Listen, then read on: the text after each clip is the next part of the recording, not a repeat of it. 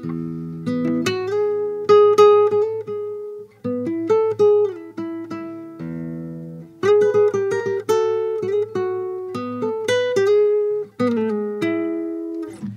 I'm Eric Haugen. Here's my website, my Patreon, my Instagram. Like my videos and subscribe to my channel. If this content is entertaining for you, it helps me out when you do that.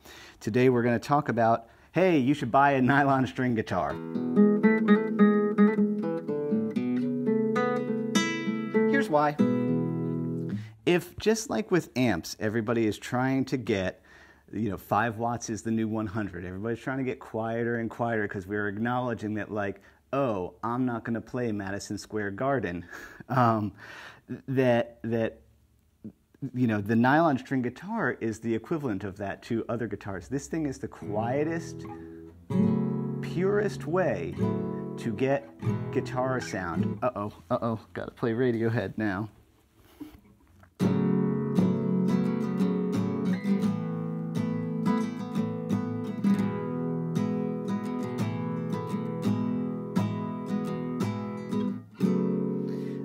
And so, I know who my audience is. Thank you for being my audience. Mostly adults who play a lot when, there's other people in the house. So I know a lot of people practice with an electric guitar with headphones on.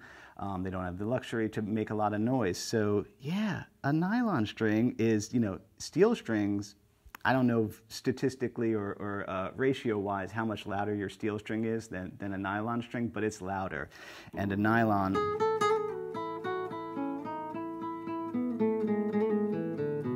is a beautiful resonant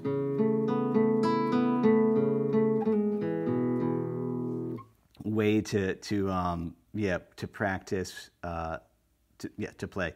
Because it's funny, I don't know why it's not more common to play one of these. So first thing is it's quiet, and so what that means, sorry, I'm getting distracted. I can see my battery is going to die. Hold on.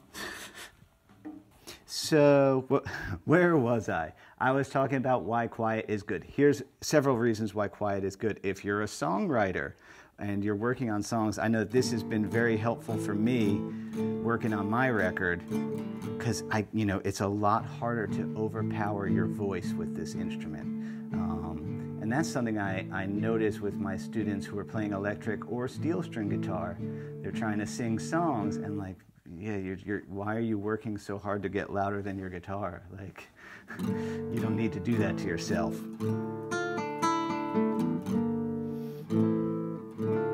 And then, the next thing about it, these are so much easier on our fingers than our steel strings are. I could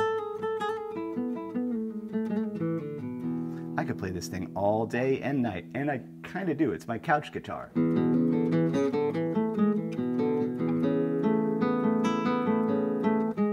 Yeah, these nylon strings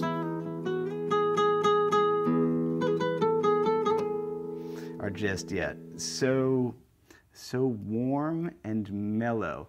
So the way I was talking about this with my engineer producer friend Tom Canova, I was like, yeah, it's like this is the guitar equivalent of like a small upright piano. Just this mid-rangey, pleasant, unobtrusive guitar sound that, if we want, and I'm such a purist, there's a Tweed Deluxe back there, like I'm like, dude, what was the simplest version of the thing? And, if we trace it back, I guess it's the lute really, or someone can tell me what it is. But obviously it's nylon string before steel string. Steel string only came around for projection purposes, and since everything now is not about that,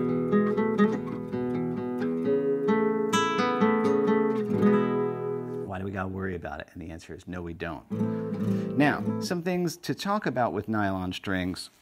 Yes, the necks are very flat radius, that's the curvature, so that's weird. And yes, the string spacing is greater, but for people like me, I think that's good to force us to be very precise with our finger placement. And it's funny because my other main guitar is a Fender Mustang, which is kind of the opposite. So I'm always, and I play them both a lot equally, so I'm always challenging my hands and fingers to get used to the guitars that I play, which is also why I don't understand why people can have like hundreds of guitars. Because for me, I have to know the feel of each of my guitars. I can't, yeah, and you know, I don't have hundreds. I have 9, I think. I have 9 guitars, and that's including basses. So if you're going to shop for one, you want to look for it. Nowadays they make, I know Cordoba and Godin both make what they call crossover or fusion nylon strings, which are nylon strings, but the neck heft is more similar to a steel string. Now this guitar I'll talk more about at the end is technically, it's called a folk guitar. This is a 1962 Goya G10, and yeah, you can find one of these. They're not too terribly expensive. This is the Sound of Music guitar, by the way. You see Maria play this one in that movie, which I love that. Do, a dear, female dear, hey, a drop of golden sun, etc. Yeah, I'll talk more about this specific guitar and why it's special to me at the end. Now let's think about players who use nylon strings. Leonard Cohen, who I'm a big fan of, definitely nylon string, Famous Blue Raincoat.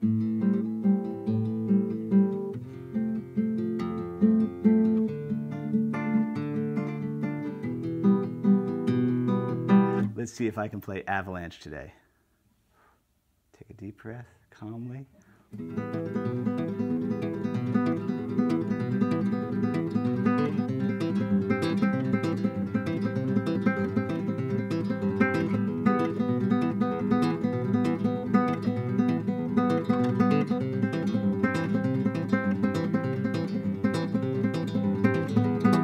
Now, I'm not classically trained, but I have had this guitar my whole life, so I have medium okay classical technique. Let's see if I can play vaguely classical things on this.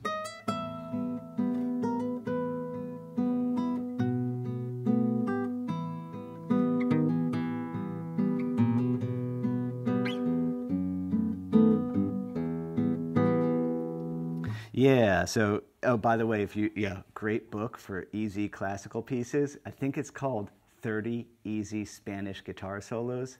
Yeah, just great purchase. Yeah, that's where that one's from. I think that's Ejercicio in E minor.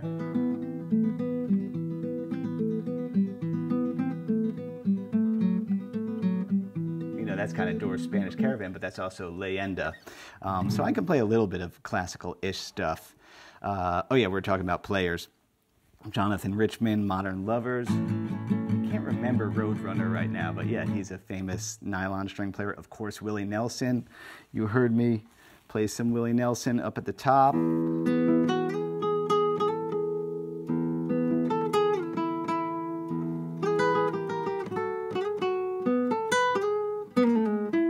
I gotta learn the other half of that solo and everything else he ever did. If you like Wes Anderson as much as I do, the Life Aquatic soundtrack, all the Bowie songs that Sue George, the Portuguese artist, does.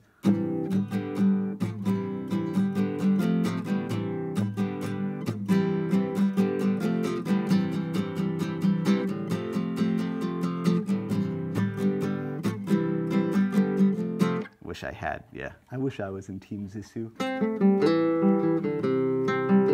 Of course, Antonio Carlos Jobim and all the Brazilian the Brazilian bossa nova stuff he does on that. I'm not okay. I'll butcher "Girl from Ipanema" again.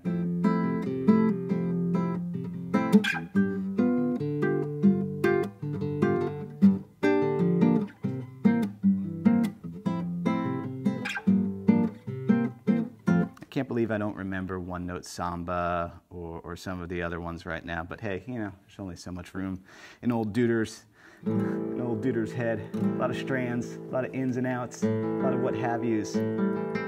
It's from a Big Lebowski heads out there. Let's start a comment thread of Big Lebowski quotes. Go! I'll hop on it for sure. I can speak entirely in quotes from that movie. Other things that, yeah, that I love to do on guitars, well, all guitars, but especially these, like just simple, like Carter-style strumming stuff is great on this. Watch how old school this will sound. Let's see if I play it right.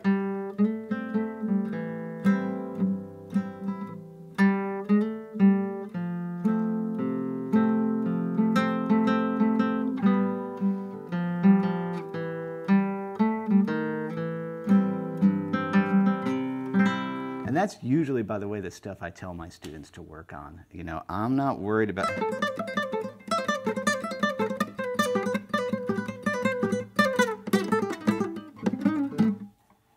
Get out of here with that. You know, that's cool for sure, but I notice a lot of people aren't super hip with their...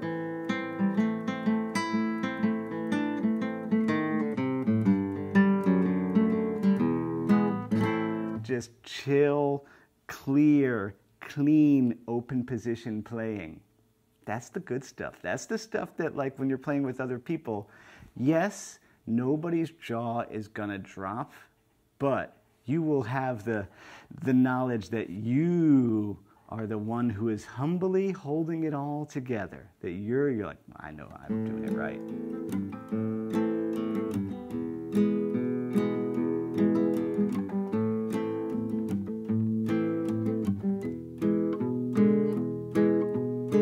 And most of my guitar career has been spent doing that. Just being a good rhythm player. That's the stuff that gets you the gigs. So for me now, thank you for sticking with me this long. Hey, let's talk a little bit more about this guitar specifically. This is, yeah, like I said, this is an old Goya that I've had like my whole life. This is the guitar that was in the attic in my grandparents' house in Amityville, Long Island, where I lived till I was 11 years old. Around the corner from the horror house. We used to walk by it all the time. It's weird, that's a really rich neighborhood actually, like it's a beautiful neighborhood on the canal, and there's something creepy about it though. There's something creepy about the canals at night. I still have kind of like a weird fear about it.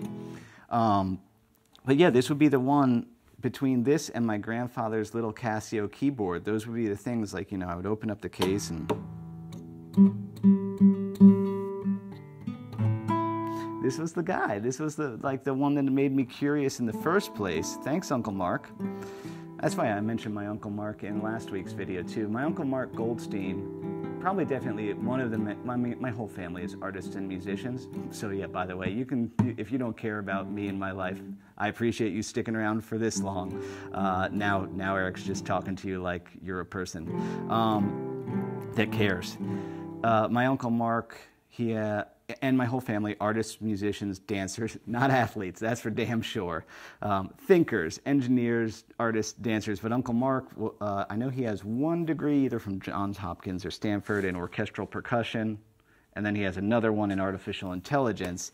And yeah, he was definitely, you know, seeing how much fun he had playing music and being musical definitely influenced me to be like, well, he seems like a happy guy, and Mark is a very happy guy. It made me kind of be like, well, that seems like a life that works. And so it's funny, yeah, I teach music. My little sister is a music teacher in Oakland, California. And my brother plays music too, but he's an architect now. So yeah, music has always been in the family, and this one is, yeah, it's like, it really is true that a lot of my guitars and instruments that I keep around have connections to people in my life. My Mustang, you know, that you see me play, that I've said before, that's my brother's guitar. He bought that and then left it to me when I guess he left it with me when he went to college. Yeah, he was like, I'm not playing it that much. My Silvertone, that belongs, you know, that was traded to me by my buddy Tony Toast, who's a screenwriter in LA now. So like a lot of my instruments have stories connected to people.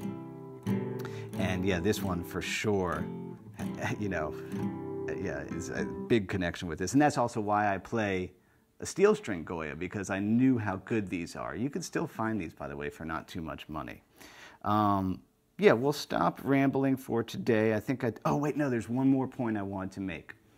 The rules of gear trading. Because I'm a gear purchase enabler, I want to lay down this rule. Don't get rid of anything that's like vintage and you got for a price that you can't get again. That's my one rule. I'm like, yeah, if it's just like a regular thing, a pedal that you don't care about, or kind of a recent guitar or amp that you're like, didn't bounce, you go ahead, get rid of that. That's no big deal. But if you got a good deal on something rare or vintage, keep it, because mark my words, as someone who's done it dozens of times by now,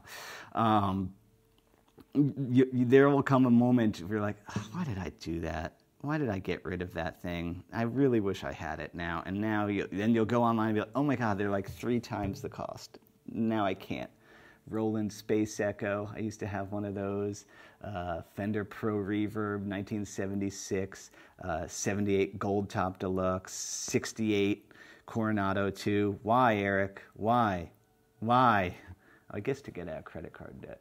All right, well, that was a good reason. Side note, if you're in credit card debt, gotta pay that stuff down, man. Gotta get out from under that debt.